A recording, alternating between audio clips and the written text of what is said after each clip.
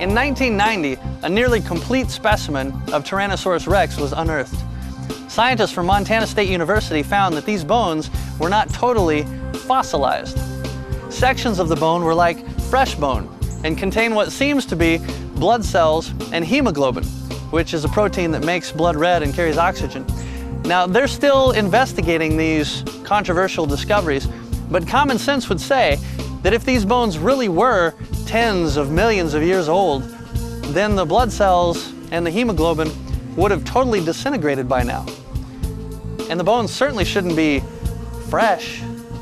More recently, in 2002, scientists split open a T-Rex thigh bone and discovered flexible, even elastic, soft tissue meat still inside.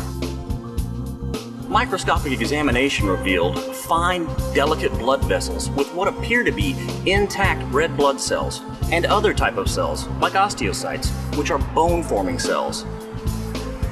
These vessels were soft, translucent, and flexible. The mummified carcass of a duck-billed hadrosaur named Leonardo also turned up in Montana. The preserved soft tissue, covering 90% of the fossil, contained muscle, nail material, a beak, and skin. His last meal consisted of a salad of ferns, conifers, and magnolias, seasoned with pollen from 40 different plants.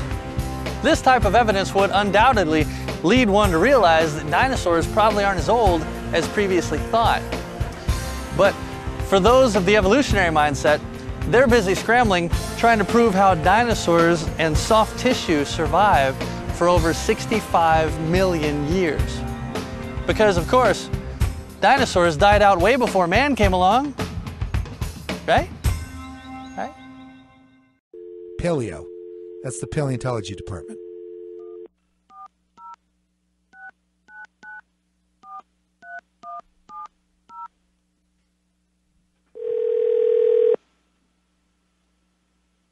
Paleo. Hello, could I speak to Jack Horner? Yeah, who's calling? This is Bob Enyart with KLTT Radio in Denver, Colorado. That's Bob Enyart. Yeah, let me transfer you over to his office. I think he should be in there right now.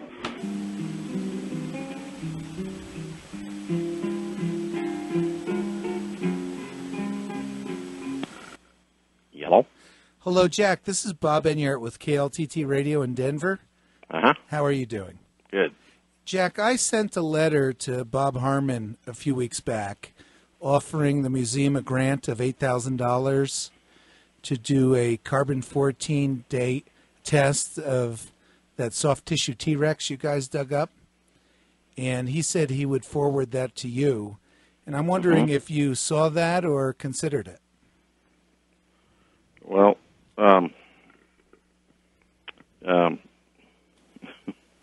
carbon-14 doesn't work on something that old. I understand that, and normally we wouldn't expect to get soft tissue out of a T-Rex skeleton either, but sometimes science proceeds by crossing your T's and dotting your I's, and you guys might have other things you'd like to carbon-14 at the same time. In fact, in the last couple of weeks, I've been able to raise a little more money, so that's up to $10,000 now, that we'd be honored to give you guys if you would consider doing that test. Well, we can't do that test. You can't do that? No.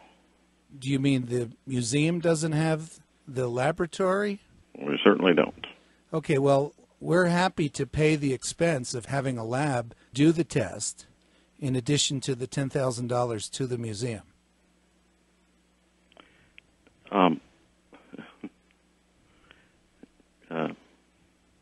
Do you know how carbon-14 works? Yeah, I'm familiar, and I realize it's useless for anything over maybe 50,000 years or so. But I've done a talk show in Denver for 15 years, and there's a group of folks interested in science. Of course, that discovery caught their attention, and they thought, well, it'd be logical to do this, to just go ahead and do it, even though nobody would be inclined to do it, just like nobody would be inclined to look for soft tissue inside of a T-Rex. Well, yeah, and, you know, we're still trying to figure out what it is, what it's actually made of. Right, exactly, whether it's hemoglobin or whatever. Well, you know, Jack, is the amount too small that it's just not worth the consideration? No, that's not it. Okay. What if I were able to raise more money? No, that the amount of money has nothing to do with it. Mm-hmm.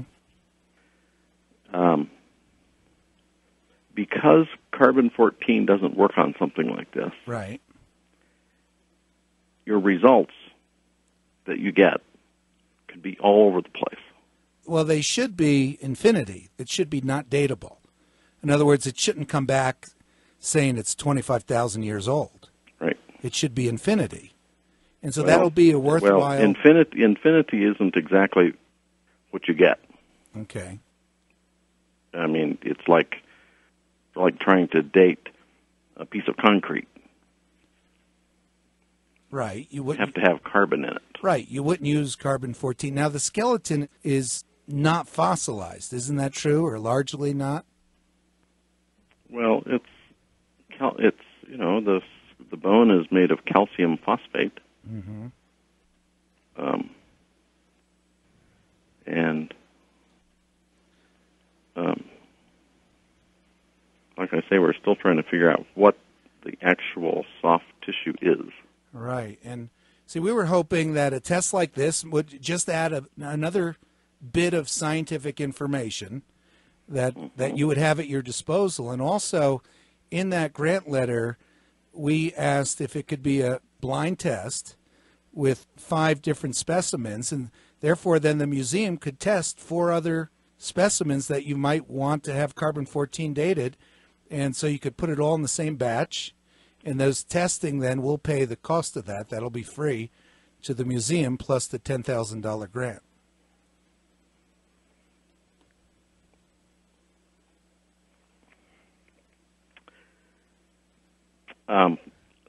Let me tell you where I'm coming from here. Sure. All right. Obviously, your group is a group of creationists, Yes. and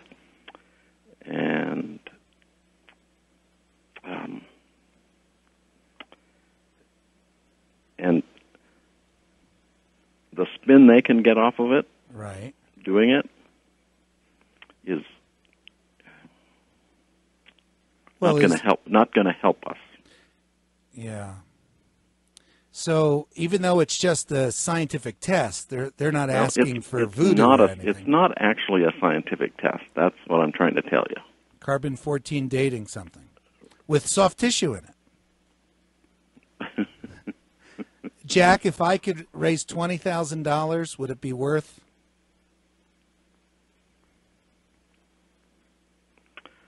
I will talk to Mary Schweitzer about it. Okay. I appreciate that.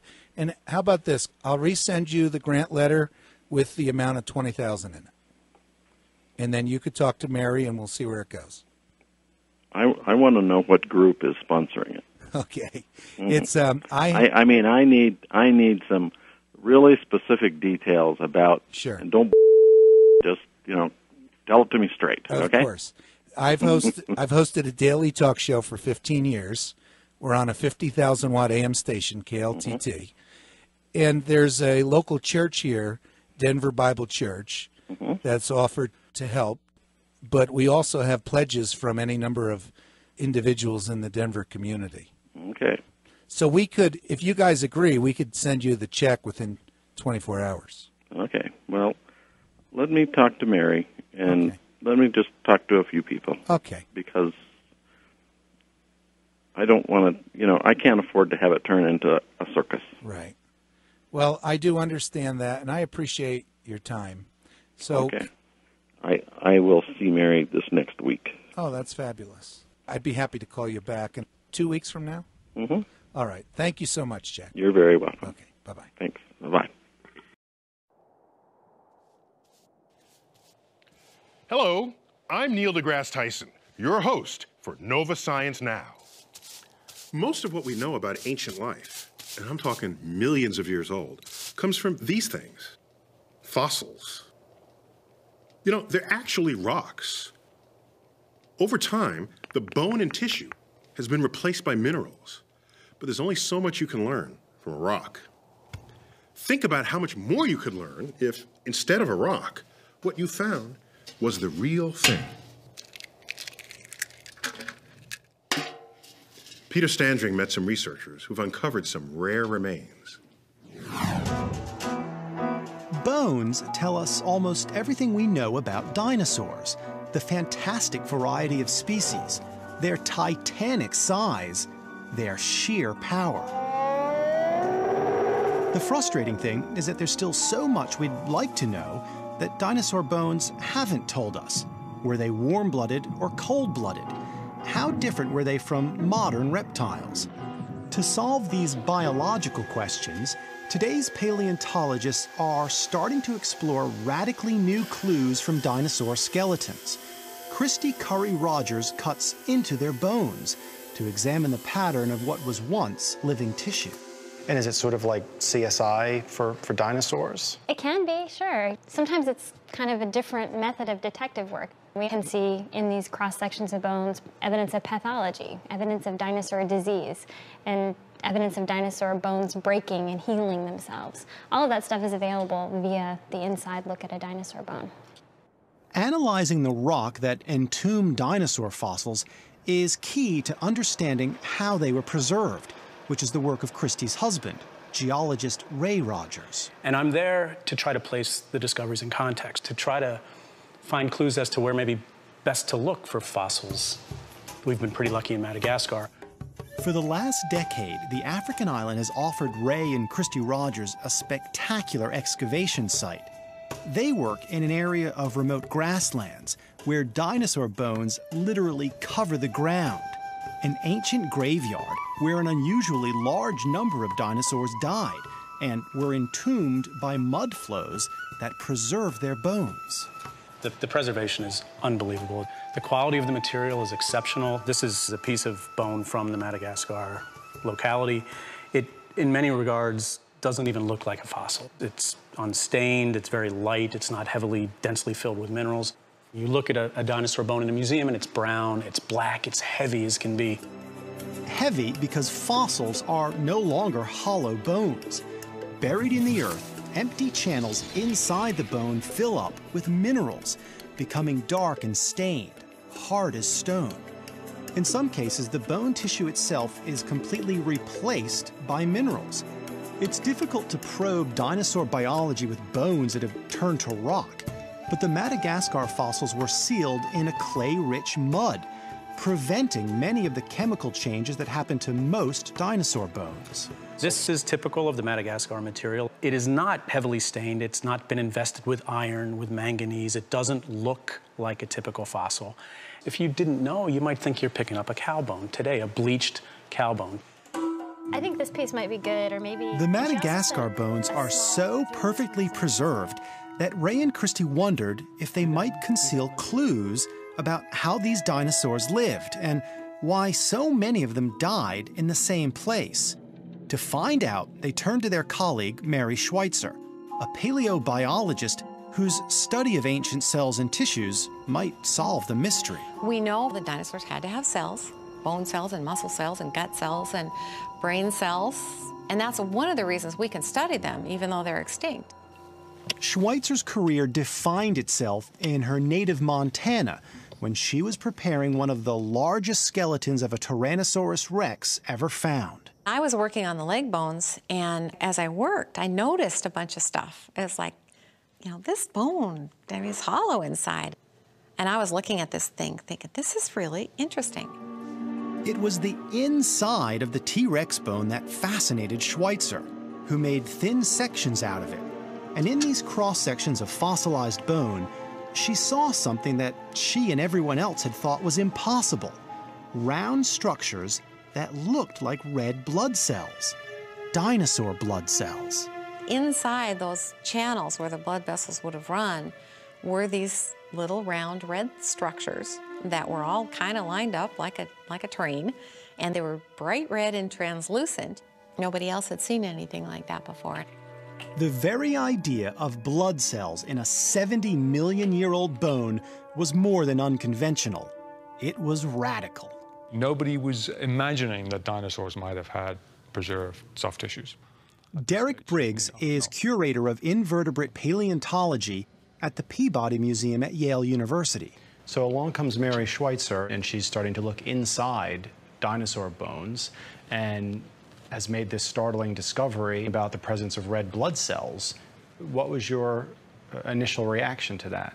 Oh, I think the same reaction as everybody's, that this was totally improbable. She'd perhaps misinterpreted the evidence or was exaggerating the potential for what she was seeing. So skeptical at first? Oh, yeah, definitely. Paleontology has been around for some time. One of the oldest professions. One of the oldest professions. Has anybody else that you know of found similar things inside a bone? No. Why do you think it didn't occur to anybody? Because we have this clear understanding that part of all biological cycles involves decay. I mean, nature is set up to break down that material and recycle it. So it's just improbable that those kinds of very delicate structures would survive, particularly for millions of years. When you think about it, the laws of chemistry and biology and everything else that we know say that it should be gone. It should be degraded completely. But Schweitzer kept searching for organic remains where no one had thought to look before. Her mentor is Jack Horner, one of the most famous dinosaur hunters in the world. When his team found another beautifully preserved T-Rex in the remote Montana Badlands, the massive leg bone had to be broken in half for transport, and Schweitzer got to test fragments from deep inside the bone. The T-Rex bone was filled with a very unique bone tissue. When I turned it, like that and looked down on it and saw this tissue that you can see right there in cross-section, I knew what it was. It's called medullary tissue, and it's what female birds build up inside their bones as a source of calcium for the eggs they lay. All dinosaurs laid eggs, and it made sense to Schweitzer that female dinosaurs produce the same kind of bone tissue. It looks different from the surrounding bone, and it meant the T-Rex had to be a mother, expecting a clutch of dinosaur eggs. It was really exciting for me. I thought, there's nothing in my career that could possibly be cooler than being able to identify the first pregnant T-Rex. No one had ever identified medullary tissue in a dinosaur bone before. But to be sure, Mary Schweitzer directed her lab assistant to soak the bone sample in an acid solution to reveal its structure so she could study it. What happened next would change the way that scientists thought about fossils forever. As I was looking in the microscope, the medullary material was no longer hard, and what was left was this curled piece of tissue that I was using forceps to try and flatten out. And when I poked into it, it was spongy. It was flexible and soft tissue. Flexible tissue from a 68-million-year-old dinosaur? Blood vessels. There they are. Transparent, hollow, pliable, flexible, branching blood vessels that contain small, round, red microstructures floating in the vessels. I said, this is not possible. Do it again. We got another piece of bone. We put it in the solution. We waited 2 or 3 or 4 weeks. Looked again, more blood vessels. We must have repeated that with probably 17 or 18 different fragments of bone. As soon as Schweitzer's discovery of dinosaur soft tissue was published, people thought of one thing. Could we get a real-life Jurassic Park? No paleontologist believes we could ever get enough ancient DNA to clone a dinosaur, but could fragments of genetic material be extracted from this new tissue? I think anything is possible. If there are blood vessels and red blood cells preserved in a dinosaur, I think it's quite possible that there will be DNA there as well. Even without DNA, proteins from soft tissue could begin to answer real mysteries about dinosaur biology.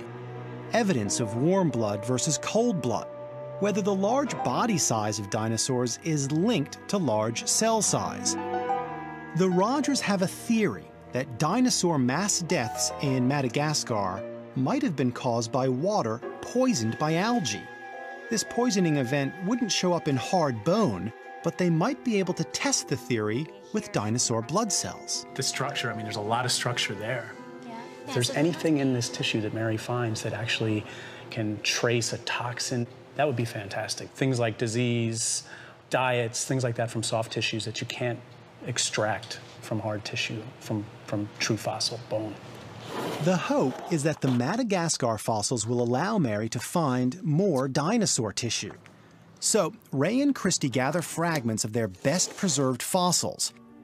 A few days later, the samples arrive at Schweitzer's lab at North Carolina State University. She uses the same technique that yielded soft tissue in the T-Rex bone, soaking the fragments in a mild acid that dissolves away the mineral part of the bone. But will she be able to find the same internal structures in Ray and Christy's fossils? There's only so much you can know from looking at the outsides of bones, but when there's soft stuff inside, the possibilities become almost endless. This is a single cell. Right. Through photos from her microscope, Mary hits the jackpot. Pieces of biological history. Now see, this is really cool. It's what looks like vessels to me, connected together, transparent. And you can see right there, you can see the branch points and stuff. The Rogers are seeing inside their collection of fossil bone as they've never seen it before. Structures that appear to be the vessels that once carried blood inside a dinosaur's body. This is hooked together. There's a transparent region. It's a tube right with stuff inside of it. Branching, hollow, organic material that scientists thought could never be preserved in a dinosaur fossil. That's amazing that this is from 65, 70 million year old bone. It's too early for these structures to reveal details like dinosaurs dying from poisoned water. But dinosaur soft tissue opens a door that no scientist thought even existed until Schweitzer's work changed that assumption. There's little doubt in my mind that what she has discovered are internal structures in dinosaur bone. And we may look back and say, well, this sort of approach to looking at fossil vertebrate biology has revolutionized the field. But we won't know that for some time yet. To get in there and to find soft tissues, to find blood vessels, to find cells, it is an opportunity to go to places that we never thought we would be venturing just 10 years ago.